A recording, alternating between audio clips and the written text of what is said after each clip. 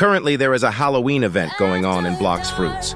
There is a new C event, reworked fruit, and more. But the most important part of this event is about bones. Bones are materials you can get from defeating enemies at the haunted castle in the 3rd C. Each enemy is programmed to give a different range of bones. These demonic soul enemies give a range of 3 to 5 bones.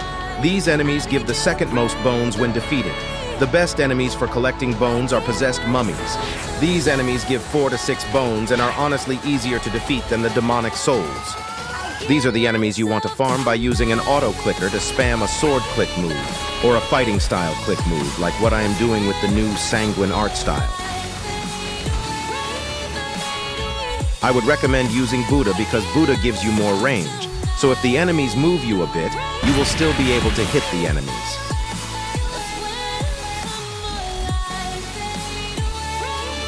The best place to position yourself is above the weird machine. I would recommend using the Dark Blade, Shark Saw, or any sword with a long click range. If you position your mouse well, you'll be able to stay above the machine for a long time.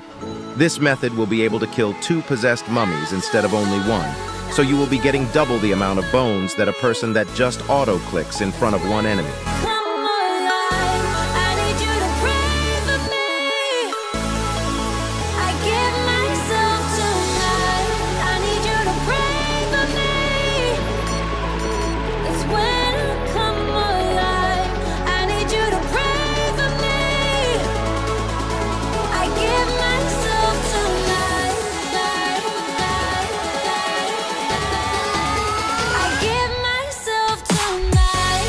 That's how to auto-farm bones, so that you get an insane amount of bones very easily for this Halloween event.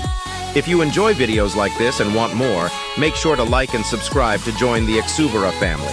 Thanks for watching.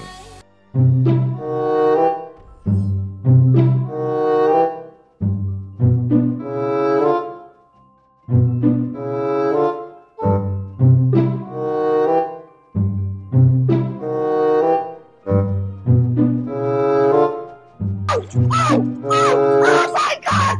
Oh! Are you not recording? Are you recording, Cricket?